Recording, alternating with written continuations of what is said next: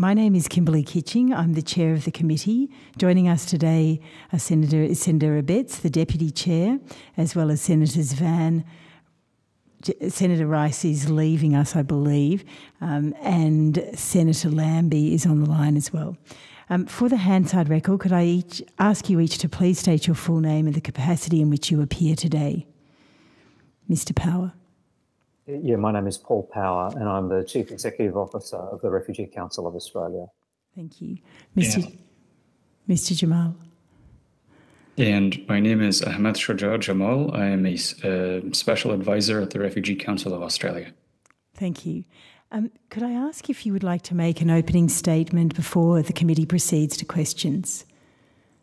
Sure. Thank you, Senator. Thank you for the opportunity to speak today. You all have seen the Refugee Council's supplementary submission in which we express concern about the inadequacy of the government's response through the Refugee and Humanitarian Program.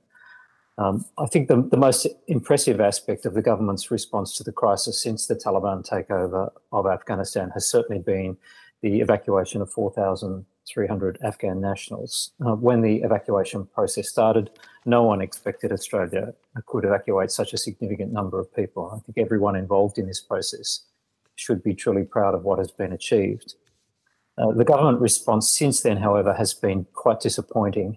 When we analyse Immigration Minister Alex Hawke's recent announcement of 10,000 humanitarian and 5,000 family migration visas for Afghan nationals over 4 years, we note that there won't be many more than 6,000 humanitarian visas remaining once, as expected, the vast majority of people who arrived on subclass 449 visas have applied for and received humanitarian visas.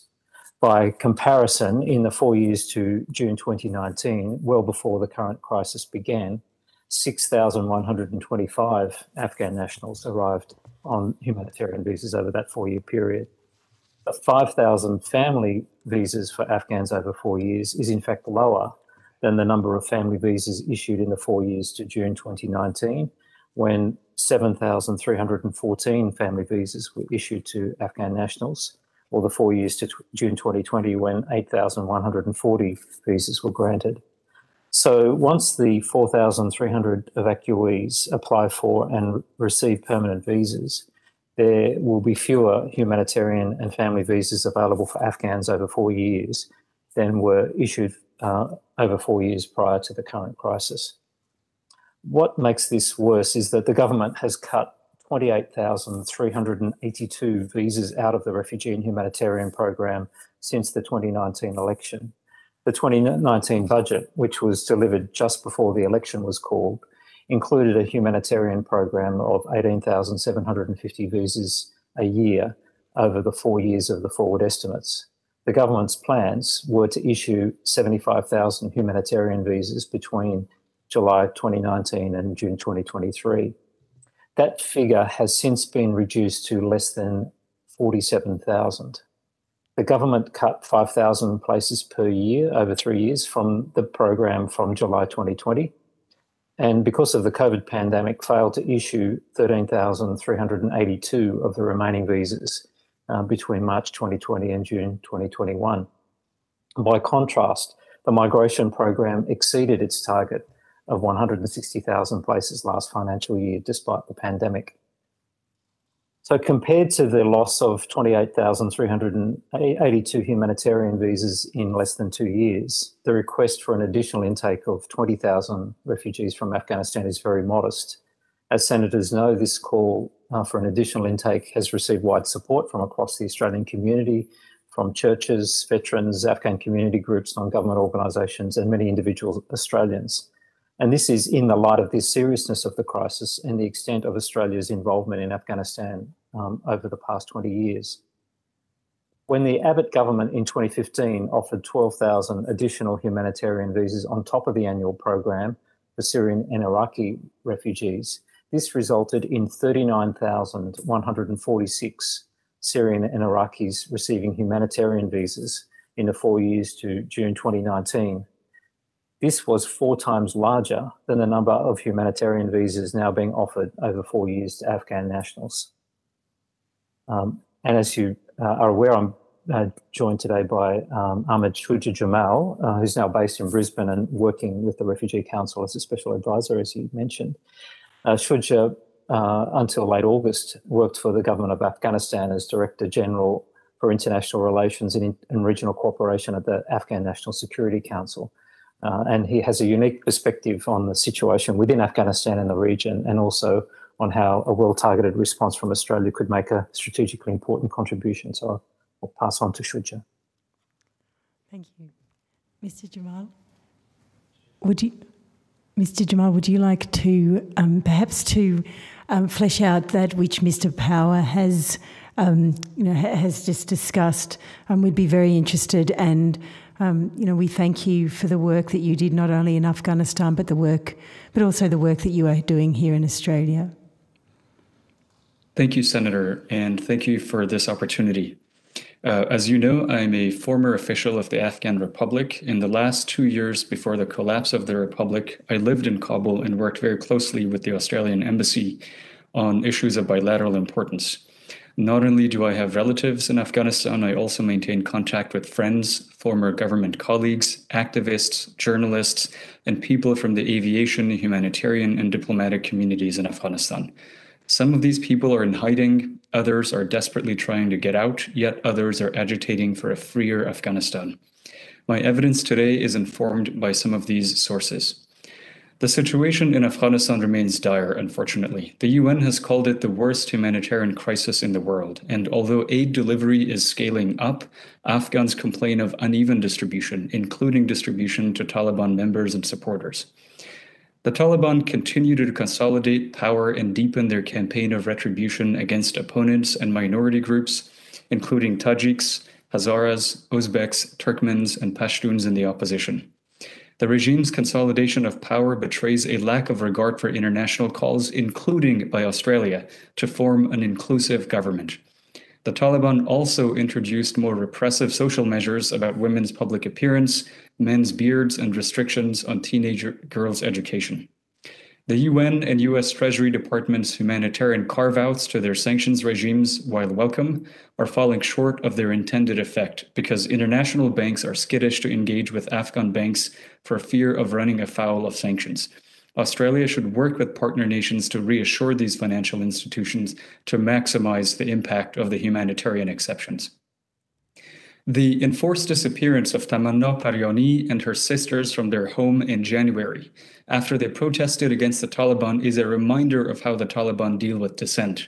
Former members of Afghan security forces and others associated with the government have also been targeted, often taken from their homes, killed, and their bodies dumped. Alia Azizi, a former police official, went missing after she reported for duty last October. She is a Hazara and is feared abducted by the Taliban. Although neighboring countries remain unreceptive to Afghans, diplomatic work with countries like Pakistan can help at-risk Afghans awaiting resettlement to gain access to and remain there in safety. This is a ray of hope for at-risk individuals who potentially qualify for Australian visas, and I urge Australia to consider this. It can literally save lives.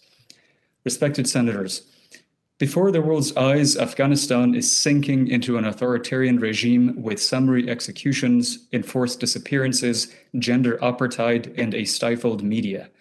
Australia and the international community could do something about it. They hold the cards. They have what the Taliban crave, which is international legitimacy. But before countries with different priorities step in and give the Taliban just that, it is important for Australia and its partner nations to coordinate actions quickly and seek a more permanent, nationally representative, and rights-respecting political arrangement in Afghanistan. This remains possible. The Taliban themselves call their de facto regime an interim government. Afghan politicians, activists inside the country, and diaspora are organizing in this direction. It is time for the world to amplify their voices. More concretely, senators, diplomatic representations of the Afghan Republic accredited to various host nations remain active despite the many difficulties. They provide critical consular services, and in the case of Australia, to Afghan Australians, permanent residents, and their families. Yet, their ability to continue to provide these services is not guaranteed, partly because of evolving host country dispositions. I urge Australia to continue to enable the mission in Canberra to provide these services. Normalizing the Taliban will send the wrong message to Afghans whose aspirations are not represented by the authoritarian regime. Equally importantly, it normalizes an instant of state formation and behavior that runs counter to values shared by Australians and Afghans. How Australia and the international community choose to deal with the Taliban at this moment will reverberate in history. Thank you. Thank you very much, Mr. Jamal. I'm just going to ask Senator Rice, because she's going to another committee hearing, if she has any questions she'd like to ask before she has to go imminently to another committee. Thanks, Chair. And look, thank you, Mr. Power and Mr. Jamal, for your evidence today. It's really powerful, certainly. And Mr. Power, thank you very much for reiterating the need for Australia to be doing more and how we're just not playing our fair our global role, given this the desperate situation in Afghanistan. So thank you for that.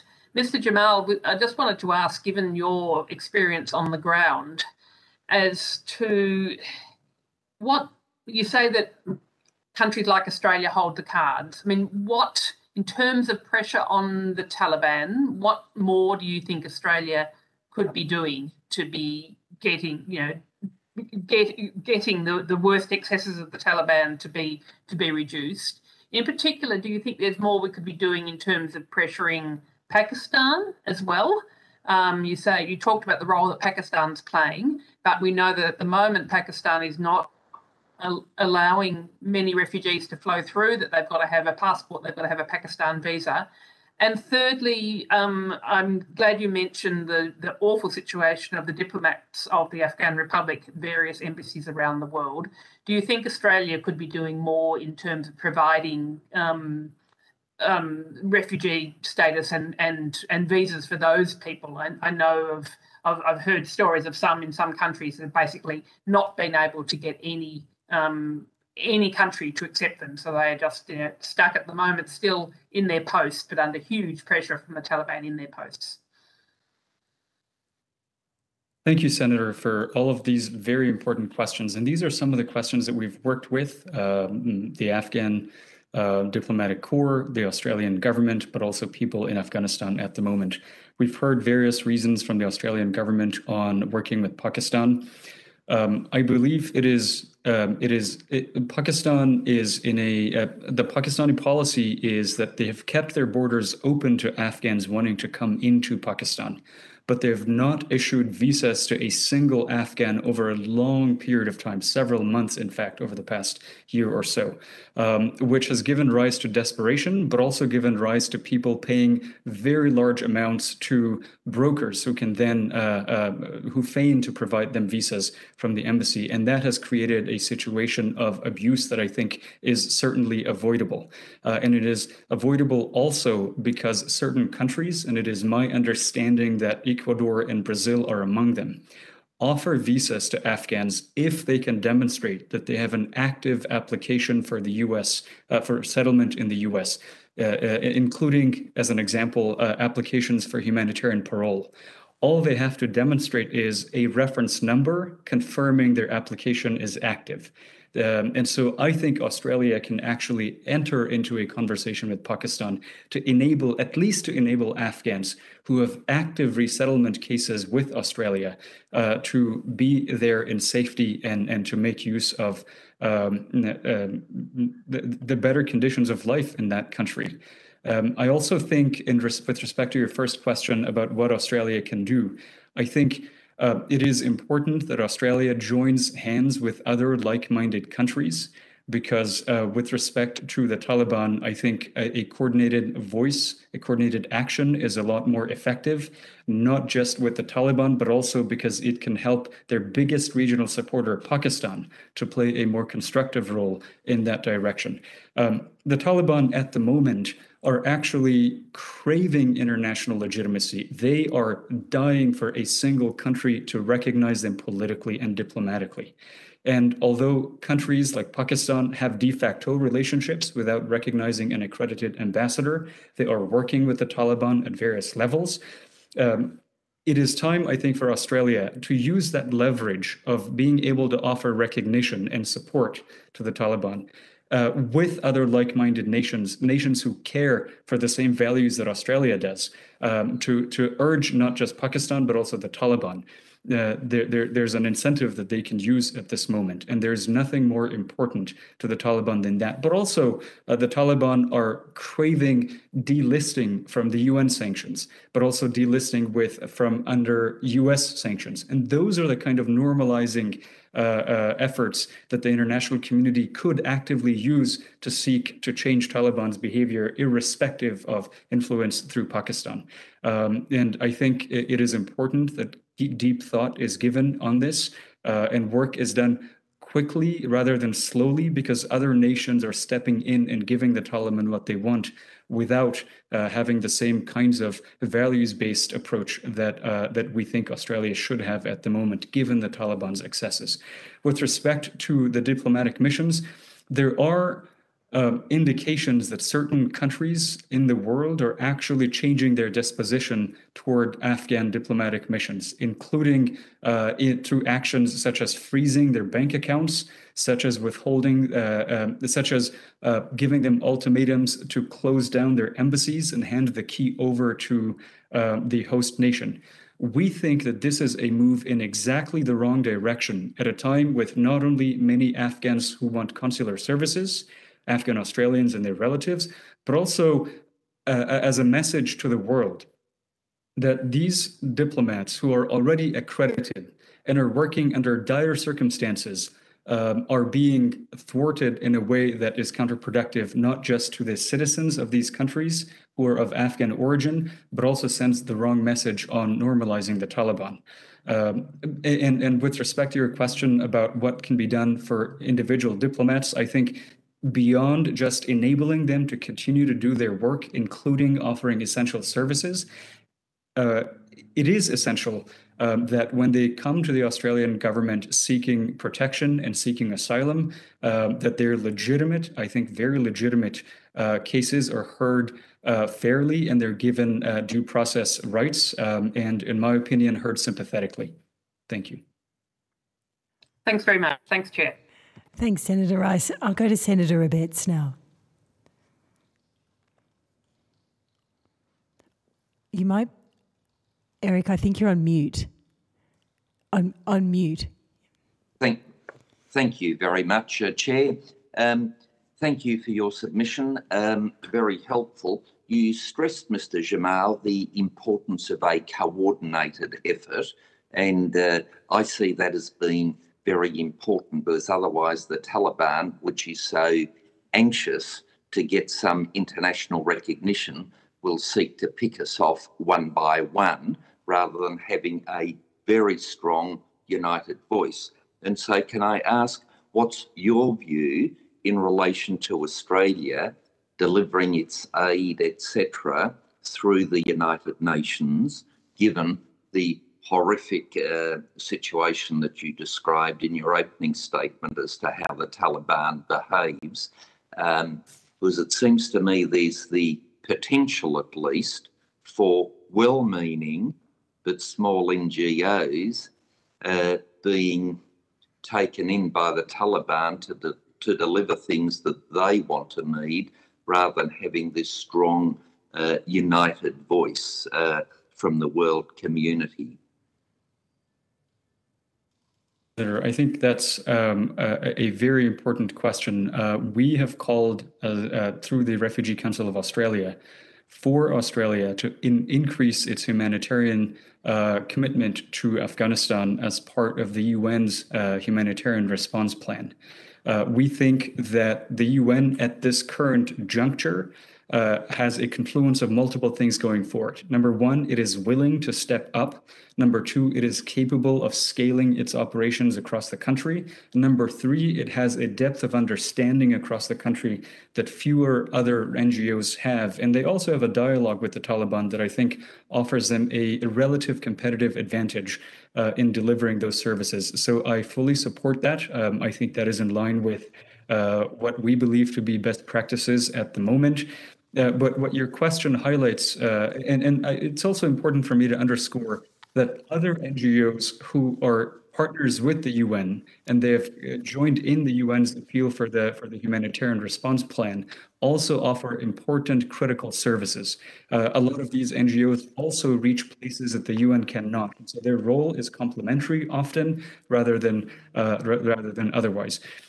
But your question, I think, also has another aspect, Senator, that Australia should do all it can to stop the Afghan economy from a complete collapse, as currently it is in free fall. And I think there are multiple things that could be done, including by enabling the Afghan private banking sector to operate in ways that could avoid the sanction. There are technical fixes.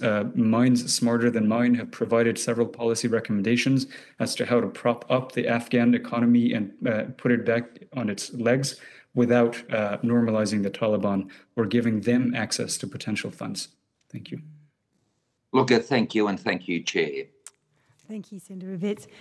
Look, thank you very much for your evidence here today. We very much appreciate your time and your submission, which is extensive, so thank you. I don't believe you've taken any questions on notice, but if you have, the Secretariat will be in touch with you and they would be due back on the 14th of February. But I thank you once again, and the committee will now adjourn until 1:45.